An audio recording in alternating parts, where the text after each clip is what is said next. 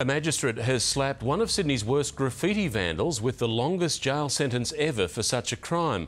The member of a gang responsible for more than $100,000 damage to public buses and trains has been jailed for 12 months.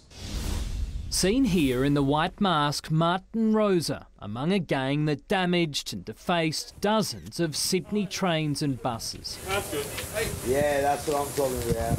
Today, unmasked and in a court dock, the 26-year-old was slapped with a 12-month jail sentence and ordered to pay nearly $30,000 in cleaning costs. Do you think it's an adequate sentence for the amount of damage caused?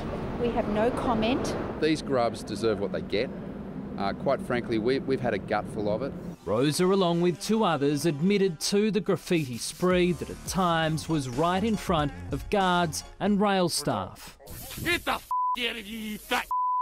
The lawyer for Mr Rosa tried to argue that the damage wasn't permanent and that graffiti can be considered art, but the magistrate disagreed, describing it as a crime spree. This disrupts commuters, it leads to trains off tracks and costs millions of dollars in taxpayers' money repairing the damage. He will be eligible for parole after serving 9 months behind bars. Cameron Price, 7 News.